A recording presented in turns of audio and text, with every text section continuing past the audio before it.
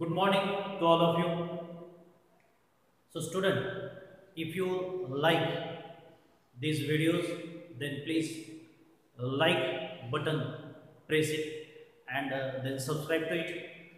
So, as according to that of our current electricity is there, that is we will seen that how that kind of तर आता या current electricity मध्ये आपण कालच्या तासामध्ये ohms law या प्रकारातील असणारा पार्ट आपण बघितला आणि या ओहम्स लॉ मधून आपल्याला त्या प्रकारामध्ये काय मिळालं तर या प्रकारातील असणारी एक प्रकारची प्रॉपर्टी किंवा एक प्रकारातील असणारी नवीन टर्म त्या प्रकारामध्ये आपल्याला मिळाली that is called as that of the resistance. What is the resistance?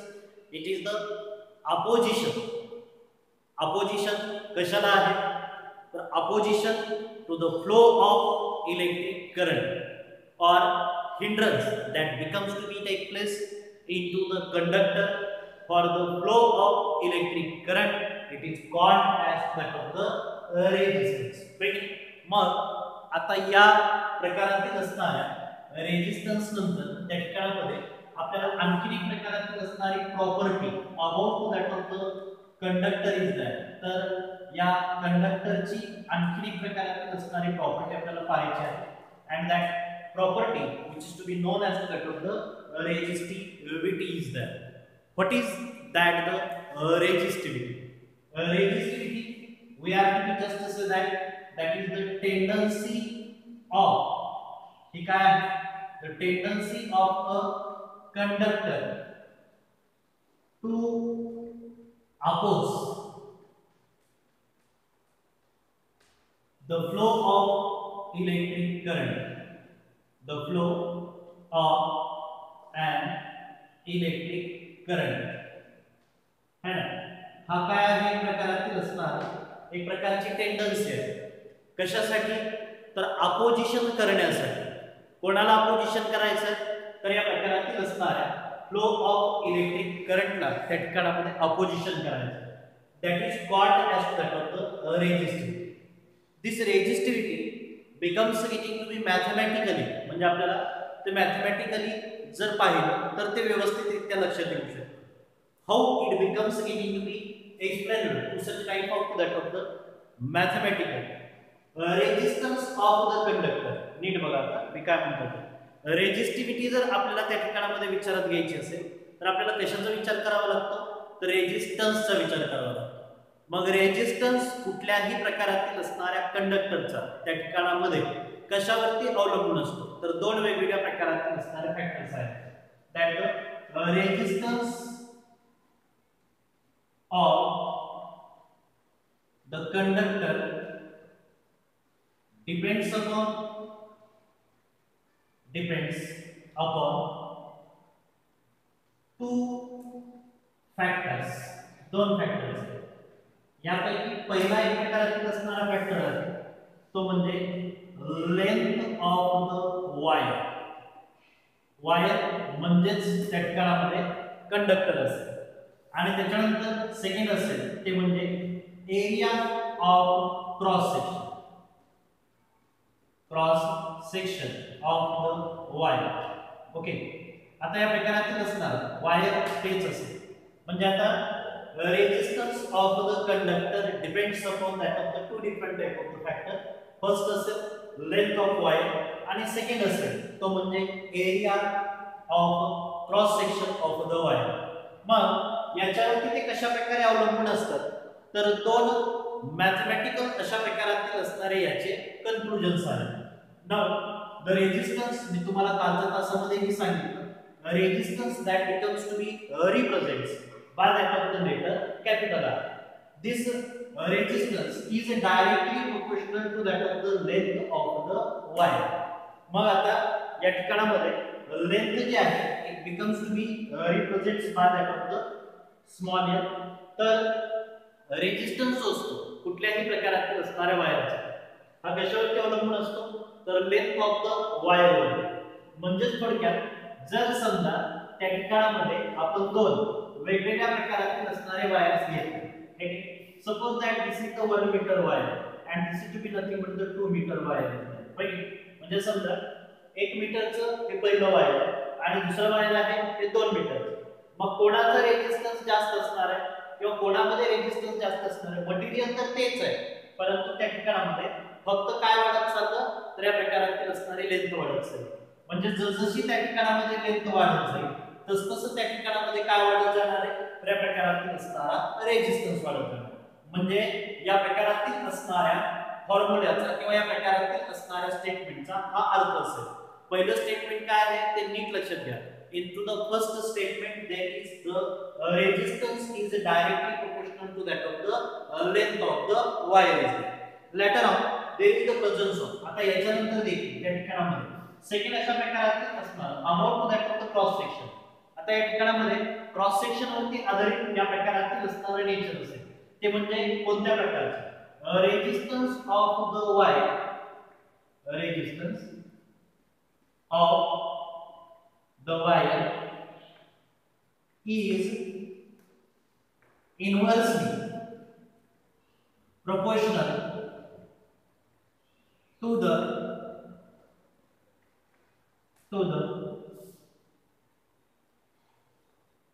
area of cross section. आता एरिया ऑफ क्रॉस सेक्शन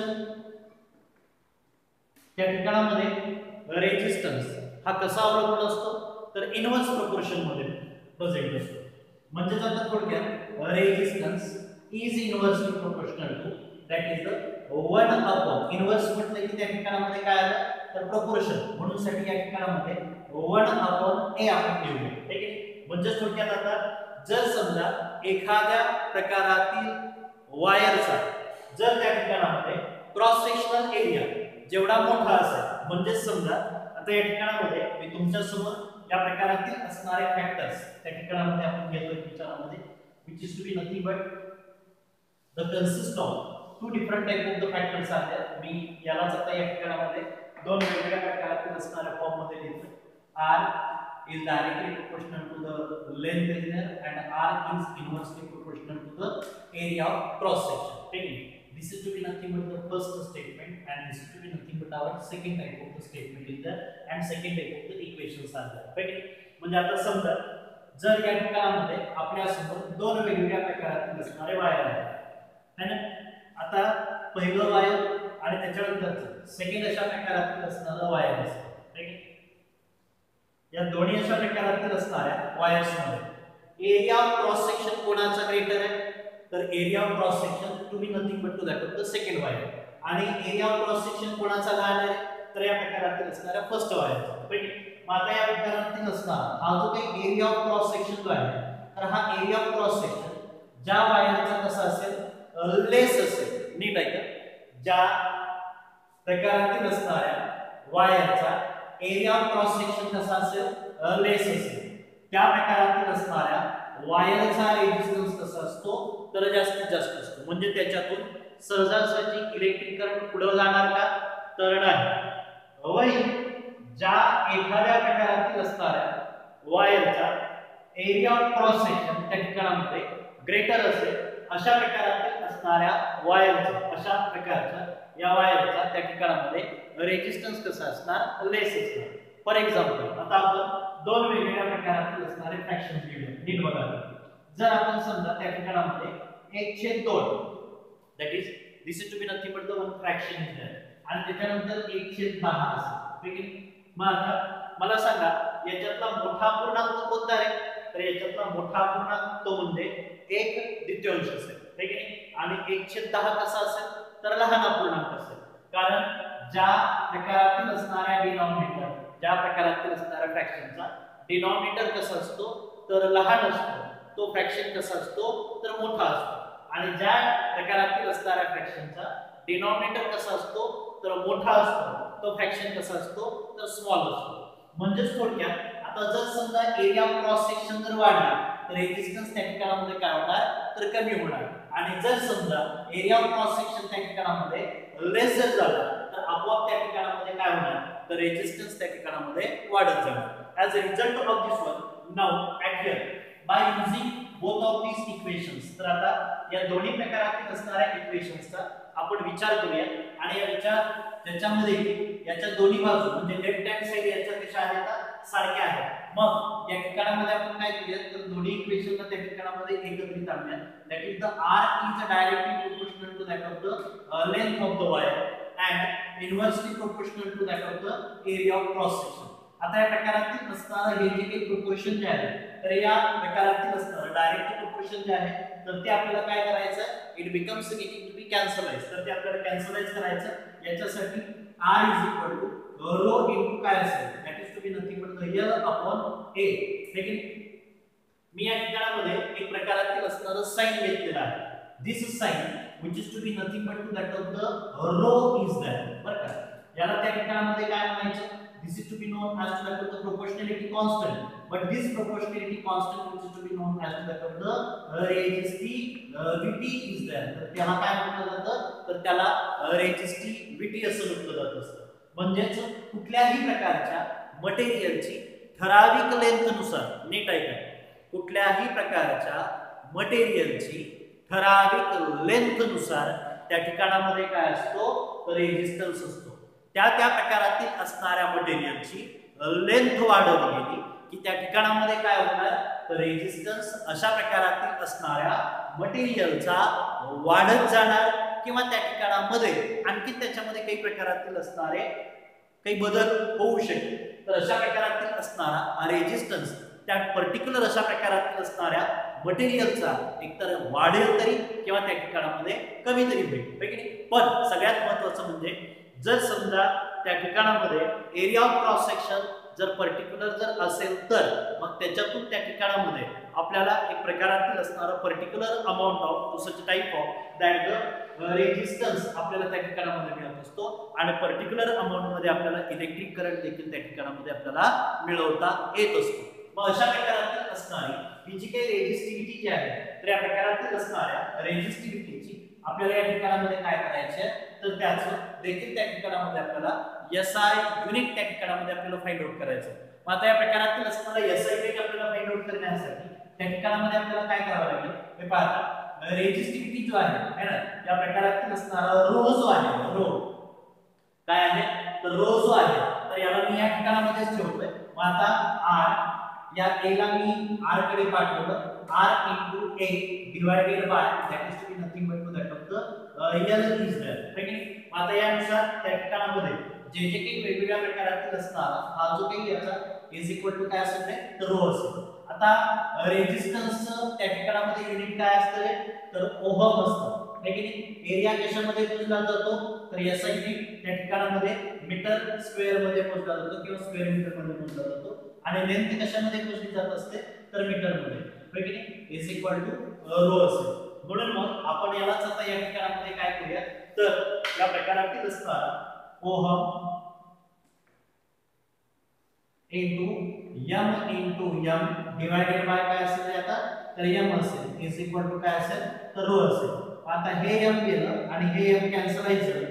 दोन्ही प्रकारातील असणारे हे मीटर आणि मीटर कॅन्सलाइज झाले. As a result of this one ohm into metre is equal to काय असते तर रेजिस्टिव्हिटी असते.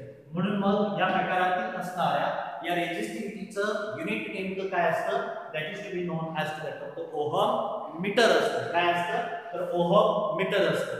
मग या पद्धतीनं आपण कुठल्याही प्रकारातील असणाऱ्या मटेरियलच्या रेजिस्टिव्हिटी मटेरियल मग ते कॉपर असेल किंवा त्याच्यानंतरचं ॲल्युमिनियम असेल किंवा त्याच्यानंतरचं जे काही त्या ठिकाणामध्ये सिल्वर असेल किंवा त्याच्यानंतर डायमंड असेल असे वेगवेगळ्या प्रकारातील असणारे जे काही सुपर कंडक्टर ज्यांना की आपण त्या ठिकाणामध्ये चांगल्या प्रकारातील असणारे मटेरियल म्हणून ओळखतो प्युअर अशा प्रकारचे मटेरियल म्हणून ओळखतो. तर या मटेरियलला देखील त्या ठिकाणामध्ये काही ना काही प्रकारातील असणारी एक प्रकारची काय असते तर रेजिस्टिव्हिटी असते. गोल्डला असं समजलं जातं it is to be known as to that of the super type of the conductor having तर त्याचा त्या ठिकाणामध्ये resistance it becomes to be taken as तर तो नेग्लिजिबल असतो परंतु त्या म्हणजे त्याला देखील रेजिस्टन्स असतो परंतु असं समजलं जातं की गोल्डला त्या ठिकाणामध्ये तो एक प्रकारचा सुपर कंडक्टर आहे ज्याचा रेजिस्टन्स कसा असतो तर 0 असतो. मग या प्रकारातील असणाऱ्या रेजिस्टिव्हिटी रेझिस्टिव्हिटीच्या आधारे आणि रेजिस्टन्सच्या आधारे या प्रकारातील असणारे हे काही कंपोनंट जे असतात, या प्रकारातील असणारे जे काही मटेरियल जे असतात, तर या मटेरियलचं त्या ठिकाणामध्ये दोन कॅटेगरीमध्ये डिवायडेशन केलं जातं. कोणकोणत्या दोन कॅटेगरीज आहेत? तर on the basis of that of the resistance, नीट ऐका, on the basis of resistance that the materials R classified into that the two different type of the factors are there. तर या प्रकारातील असणारे मटेरियल किंवा substances जे असतात, तर या प्रकारातील असणाऱ्या सबस्टन्सेसचं त्या ठिकाणामध्ये क्लासिफिकेशन केलं जातं on the basis of that of the resistance. First of all, it is to be known as that of the conductor. पहिला आहे तो म्हणजे एक प्रकारातील असणारा कंडक्टर, तर दुसरा आहे तो म्हणजे ज्याला आपण त्या ठिकाणामध्ये काय म्हणतो, it is called as the insulator is there. काय असतो? तर पहिला कोणता असतो? कंडक्टर असतो. तर दुसरा कोणता असतो? That is called as the insulator. मग आता कंडक्टर म्हणजे काय? The material or the substance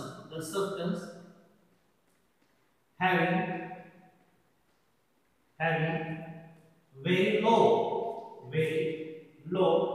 resistance. बरं का, नीट बघा, very low resistance they can allow to pass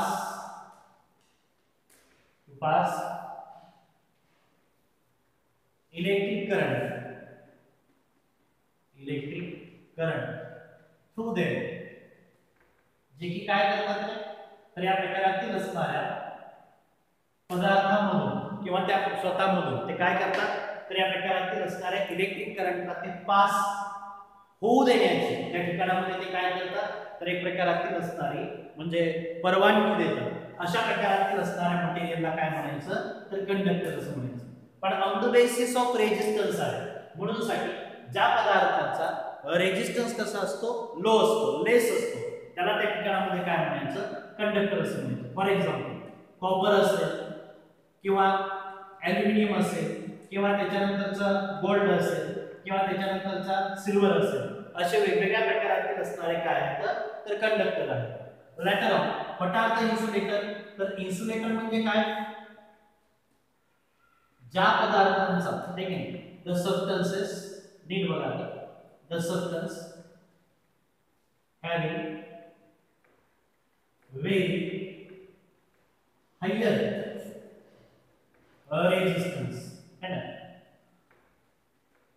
resistance that they do not allow to pass electric current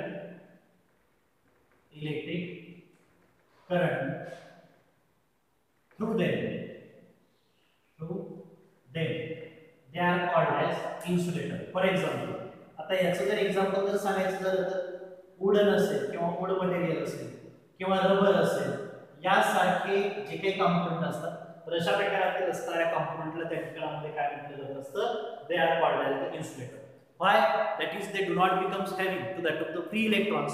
तर insulator मध्ये free electrons नसतात आणि त्याच्यामुळेच त्या ठिकाणामध्ये जर एखाद्या व्यक्तीला त्या ठिकाणामध्ये शॉक वगैरे जर लागलेला असेल, ती जर व्यक्ती त्या प्रकारातील असणाऱ्या एक्सपोज्ड वायरला जर चिटकून जर बसलेली असेल, एक्सपोज्ड म्हणजे ओपन झालेलं जे काही वायर असेल त्याला जर समजा चिटकून बसलेली असेल, तर आपण त्याच्या अंगावरती काय फेकतो, तर लाकूड वगैरे फेकतो आणि त्याच्यातून त्या व्यक्तीचा त्या ठिकाणामध्ये प्राण वाचू शकतो. याच्यामुळं या प्रकारातील असणारे हे जे काही लाकूड जे आहे, वुडन मटेरियल जे असतं किंवा त्याच्यानंतरचं प्लास्टिक देखील आहे, तर अशा प्रकारातील असणाऱ्या प्रकारच्या मटेरियलमधून त्या ठिकाणामध्ये काय वाहू शकत नसते, तर या प्रकारातील असणारा इलेक्ट्रिक करंट वाहू शकत नसतो. आणि म्हणून साठी अशा प्रकारच्या पदार्थांना आपण त्या ठिकाणामध्ये काय म्हणतो, these R called as the insulators R. Okay, तर अशा प्रकारातील असणारे हे एकूण वेगवेगळ्या प्रकारातील असणारे पदार्थ, त्यांचं त्या ठिकाणामध्ये क्लासिफिकेशन आपल्या लक्षात येऊ शकतं.